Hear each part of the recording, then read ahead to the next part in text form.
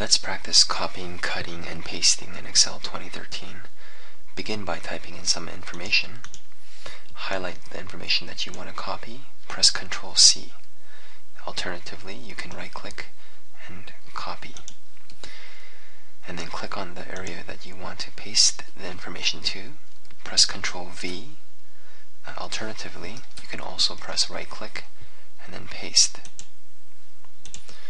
So let's try something else here. Ctrl Z to undo. You can even copy entire rows or columns. So if I select column B, I can right-click copy or Ctrl C, and then I can paste it here, Ctrl V, to copy an entire column or row. Let's press Ctrl Z to undo. Press Escape to get rid of this copy selection. Now let's try cutting. What if we want to cut these 4 cells? Ctrl X cuts. But what does that mean? It means that you're copying these 4 cells, and then we're going to paste it here, Ctrl V, but because we cut it, it's going to cut it out from here, and we're going to paste it over here. So cutting essentially copies it, then deletes it after the fact. Okay, let's try one last thing here.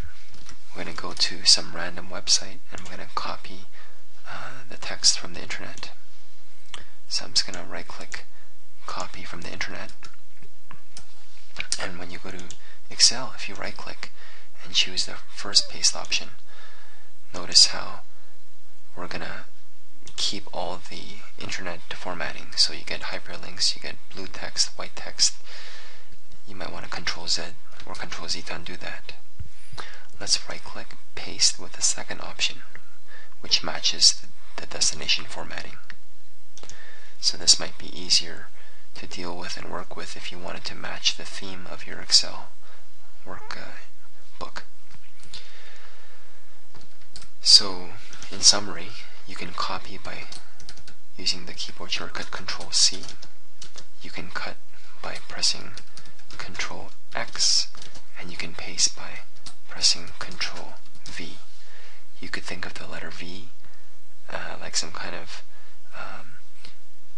arrow pointing downwards, where you're pasting it, you're plopping it down to the ground. And you can think of the letter X as some scissors, where you're cutting something. Congratulations, you now have more experience with copying, cutting, and pasting.